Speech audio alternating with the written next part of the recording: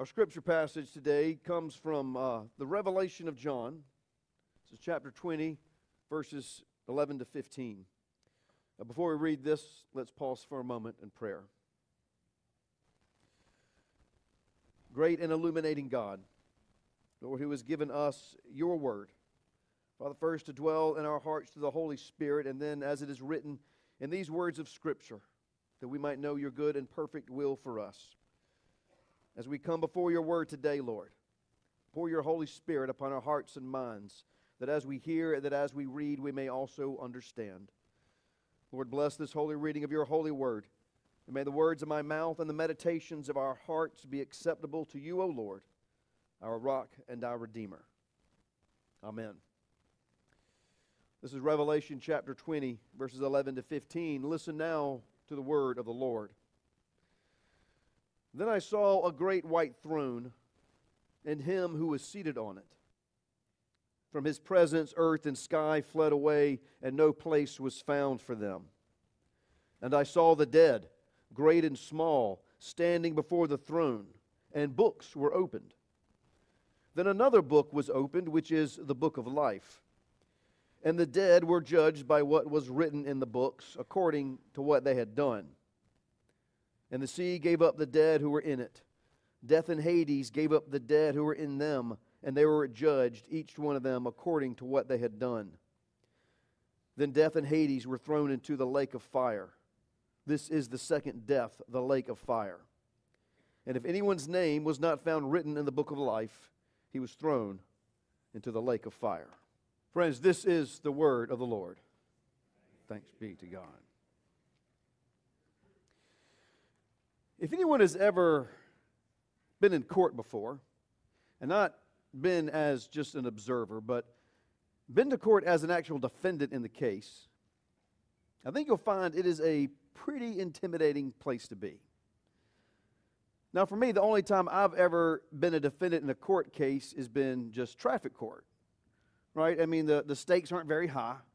The most that'll happen is I might get a fine or have some points on my license, but I got to admit, the first time I went to traffic court, it was intimidating.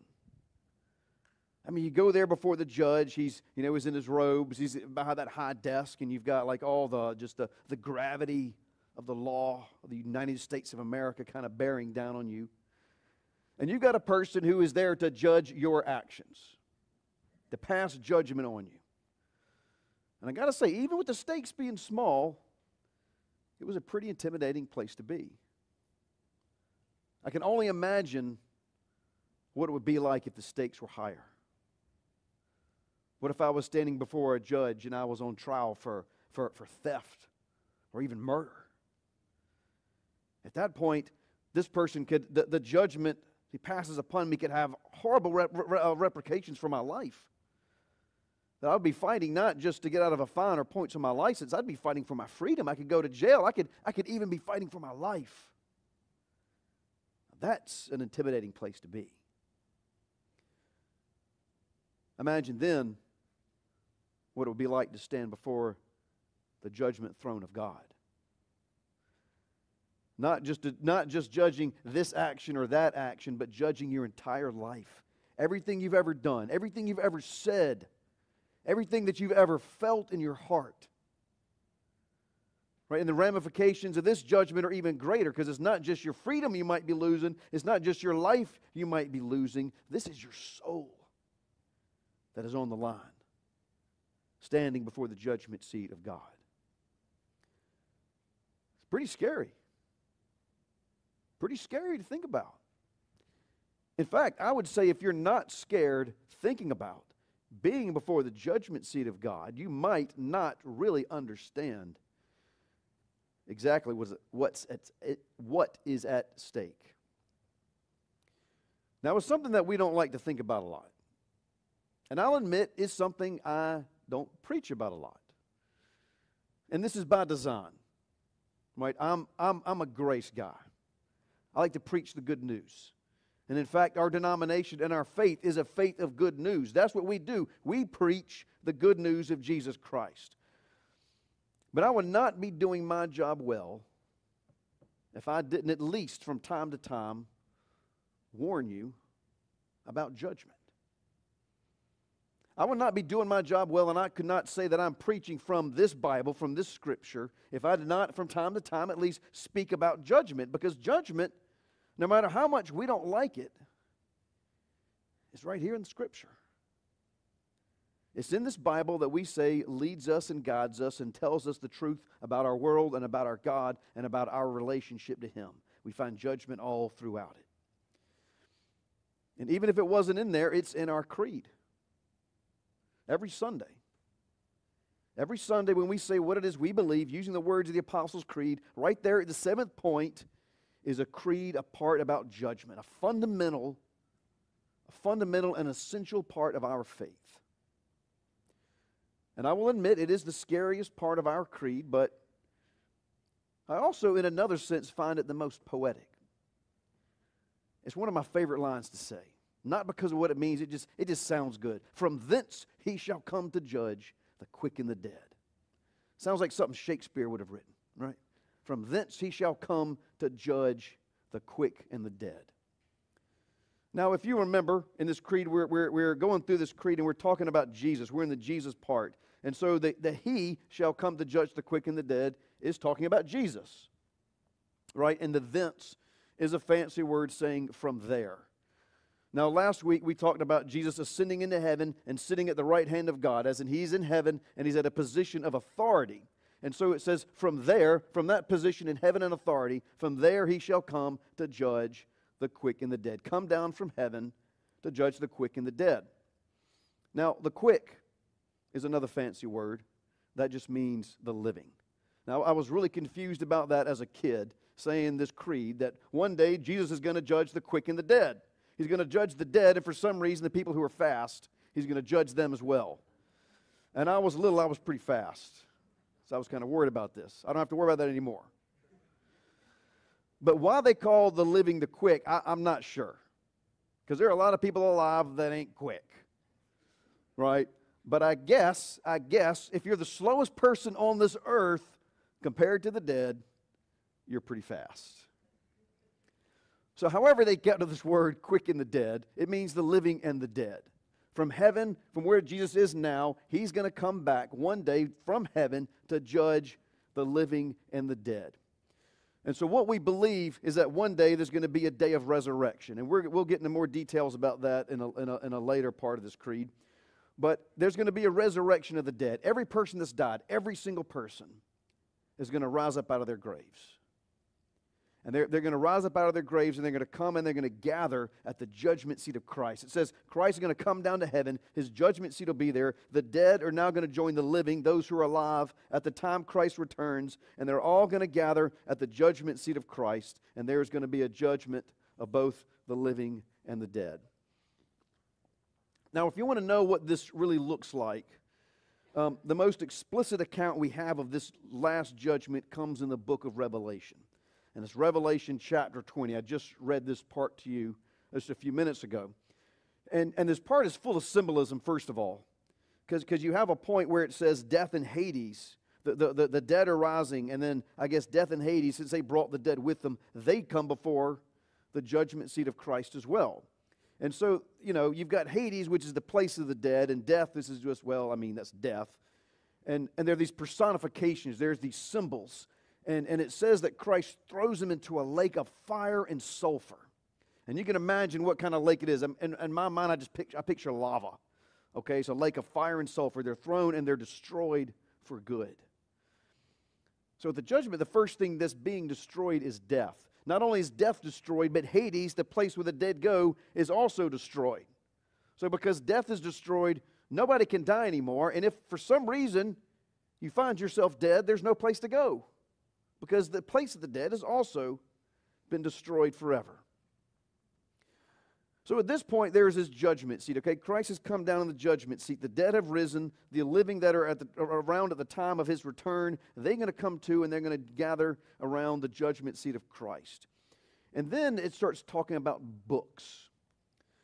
Revelation says there are books, and then there is a book. You've got books, and I think of like a little book like this. It describes like there's this big old mass of these little books, lots of these little books. And then you've got one big book, which is kind of like, think about this big Bible sitting here on our front table, communion table. So you got a bunch of little books like this and one big book. And in these little books is an account of everything that we've done in life. And we're kind of led to believe that everybody has got their own book. In these books, everyone has kind of got their own little volume here. And they're going to open it up. And there's going to be the story of your life. Everything you've ever done. It's going to be read out here in this book. Now, I can't speak for your book. But for mine, there's going to be some things that I'm pretty proud of. You know, they'll be reading out. There's like, oh yeah, there was that day in January 1992. You helped an old lady across the street. That was good. I'm like, yeah, I did that. That was pretty nice. But then there'll be some things that I'm pretty embarrassed about. Some things that I wish they would not have read in that book. Oh yes, remember that day in 1997, someone cut you off in traffic. And you commented you wished that you had missiles on the side of your car so you could blow them up. Like, really? I said that? I said that? And that's not even going to be the worst part of it. So, and it says that we're judged based on what's going to be in these little books that God produces. And after the judgment, they're going to open this big book, like this one here on the altar table. They open this big book that they call the Book of Life. And they say if your name is not there on the book of life, written in the book of life, then that person is thrown into the lake of fire and sulfur. And this revelation tells us is the second death. This is the scary part of judgment. And I will say it is a terrifying vision. To think of yourself sitting there in the judgment seat of Christ, having your life, your heart, and your soul read out, and then those not found written in the book of life cast into a lake of fire and sulfur. This vision has scared generations of human beings. It has scared generations of Christians. And in fact, this has actually pushed all kinds of hundreds of people away from the faith. And they've asked themselves, what kind of God would take people, living souls that He created, supposedly loves, and cast them into a lake of fire? Cast them into a lake of fire that they call the second death. And there's a lot of believers that struggle with this too. Not just those that have turned away from the faith. Some good believers that struggle with this idea of the judgment and the wrathful side of God that we find here written in Scripture. We don't like it, but there's really no way to avoid it. This image of God in judgment and in wrath is in our Scripture. This image of God in judgment and wrath is in our creed. And of all the people in the Bible, the one that talked the most about hell was Jesus Himself. This is an unavoidable facet of our faith. The righteous will one day go to eternal life. The wicked will one day go to eternal destruction. We hate it, but hating it doesn't change it. But I think what makes it harder is the way we look at judgment. What makes it even harder for us to accept this and to kind of come to terms with it is not the fact that God's just judging, but it's the way we view God and the way we view His judgment. And sometimes we get it all wrong. See, we get this image in our head of these books, you know, and that God's kind of just looking through these books and He's pointing out all the wrong things we've done. And sometimes we get this sense that there's a vindictiveness in what God's doing. That there's a vindictiveness even in Christ in reading out all our wrongs. We confuse them with that with like an insecure hall monitor. Like the one you probably had in high school. You know, the one that he had nothing else going on in his life. And he just lived to bust kids and to get them in trouble. Maybe you've already got one in your high school right now, but I know we had one. And we just thought that's all that he lived for, was to bust the kids and to get them in trouble. And we have this image of God doing the same thing. He's like looking at his book and He's like, I saw that. I'm writing it down in my book. Oh, you just wait. Oh man. Yeah, oh, you just wait till I get you. We're going to talk about this, mister. Yes, we are. I'm pointing at my oldest son when I say that.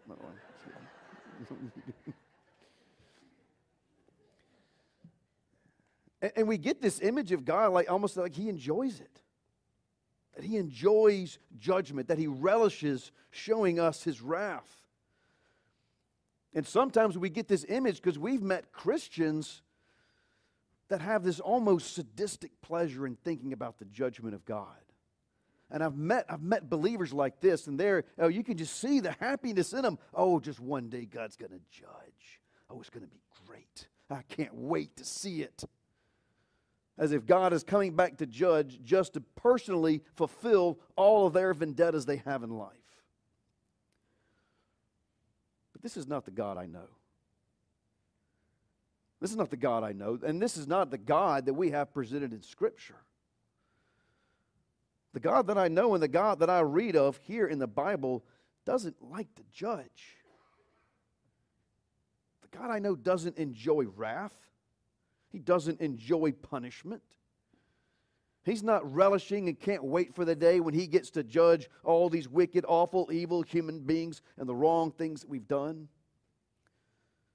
Scripture even tells us the reason why God is delaying so long in his judgment is because he wants to show us mercy. He wants to show us the mercy that he's desiring to give us. In the prophet Ezekiel, it says that God desires the salvation of every man. And by man, they're talking the universal, men and women. But God desires the salvation of every single person. His judgment and wrath is not something he wants to happen. Something that has to happen. The judgment has to happen because it is part of God's justice. We talk about a righteous God that we serve. And yes, part of that righteousness is his mercy, but also part of it is his justice. To allow sin and evil to go unpunished is unjust. Because when we violate the law of God, we not only have caused lots of misery and pain in the world, we have chosen what is evil over what is good. And that requires justice. I know y'all saw on the news this week that O.J. Simpson just died. And some of you were too young to remember the whole scandal of the O.J. Simpson trial, but for at least a year, our whole nation was consumed with O.J. Simpson. And even if you didn't want to be, you were, because they talked about nothing but O.J. Simpson. And if you didn't know about him, he was tried for a double murder, and he was acquitted on both cases. And there are a lot of people who still think today that the evidence was overwhelming against him for murder and that he got away with it. And there's people to this day that still get angry at the fact that they believe that O.J. Simpson got away with murder. And you can think about that with almost any injustice. You think about an injustice, has nothing to do with you, didn't affect you at all, but it still makes you angry. It makes us angry anytime we feel like somebody has gotten away with a terrible wrong.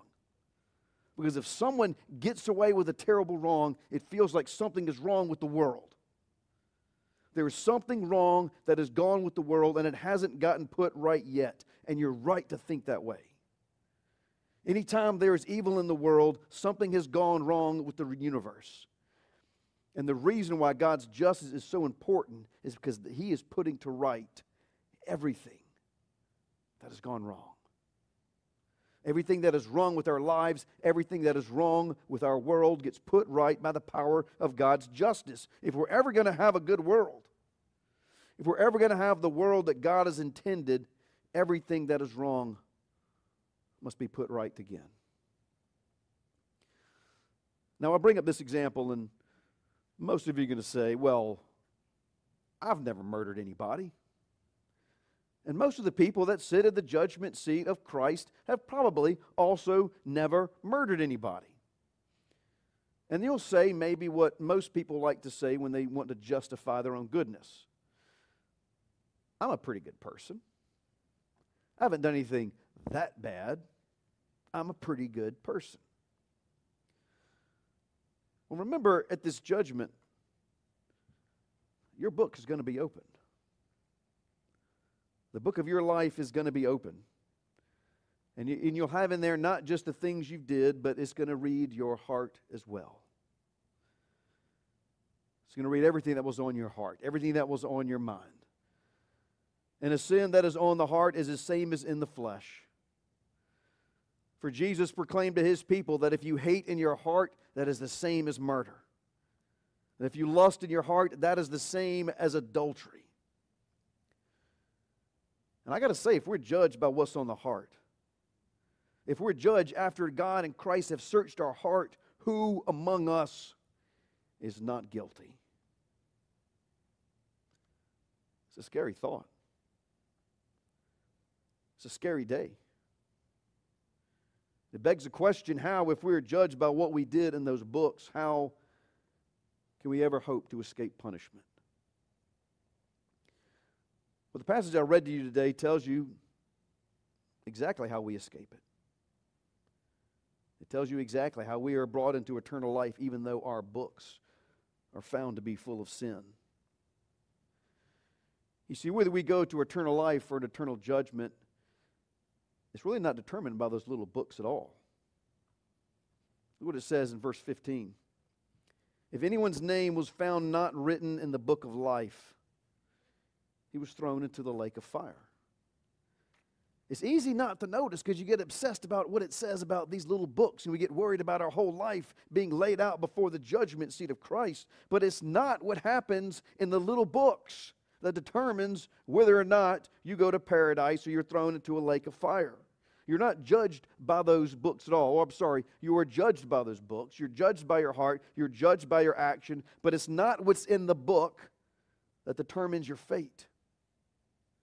The only thing that determines whether you go to paradise or not is if your name is written by Christ in His book. It's not the little book at all that determines our fate. That means it's not what we've done that determines our fate. It's not our actions that determines our ultimate fate. It's whether or not your name is written in Christ's book. So, of course, what everyone wants to know is, how do we know if my name is written in that book? Well, if you call Christ Lord, your name is written in His book. If you believe in Christ as Savior, your name is written in His book. And if it says in Romans, if you confess with your mouth Jesus is Lord, if you believe in your heart that God raised Him from the dead, your name is written in His book. It's all whether or not your name is in the book of life. And your name in the book of life has nothing to do with you. It has nothing to do with what you've done or haven't done. It has everything to do with what Christ has done. And you know, some don't like it that their salvation is out of their power. Because when it's taken out of these little books that are brought forth, it means it is out of your power completely whether or not you go to salvation. But if you don't like it, then I don't think you understand. The fact is that it is out of our hands and into Jesus' hands is the greatest bit of good news there is to hear. It means it can't be lost by us because it was given by Him. You see, the same one that sits on the throne of judgment is the same one writing the names in His book. And the same one that sits on the throne of judgment, the same one that writes the names on the book, is the same one that died for the sake of your sins. Is the same one that rose to new life for you. The same one that reigns in power today for you. The same one that sits on the throne of judgment, the same one writing names in the book, is the same one that said to all of them, everybody, those who believe in me will not perish, but have everlasting life. See, a day of judgment is not a day for us to fear. The day of judgment is a day for us to look forward to. Not because we watch the evil perish. On that day, we're going to hate it every bit as much as God is that anybody should perish. It's going to be a wonderful day because you will hear your name called by Christ. You will see your name written in His book of life. That day will be the greatest display of His judgment and wrath, but it will also be the greatest display of His love and mercy. The world will meet its judge face to face, but you will meet your Savior. And the judgment of God will become His grace, and His wrath will become His mercy.